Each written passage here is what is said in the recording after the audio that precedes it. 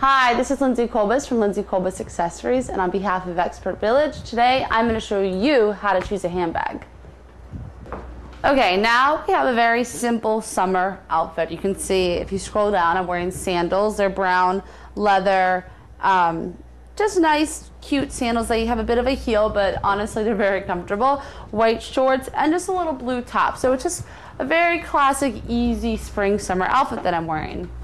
In terms of a bag that I would choose, again, it's easy breezy feeling right now. I don't want to wear something that's too wintry, and what I mean by wintry, certain fabrics are made for winter. There's certain things you can look at and say that bag is made for winter. I would probably choose something kind of bright, only because it's summertime and you don't have to wear black all the time. You don't have to use a black purse. It's summer. Use yellow, use green, use orange. I have a couple different options here. This yellow bag right here is a perfect everyday bag. Again, big. It has compartments on the inside. You can fit anything that's necessary.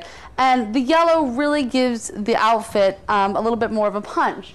And I know I mentioned earlier that you don't want the purse to overwhelm the outfit or be the statement. You want it to complement. And I think this does a nice job of complementing. Like I said, it adds another punch of color, but I think all together between the shirt and the yellow bag, it all comes together as like a nice summery mix.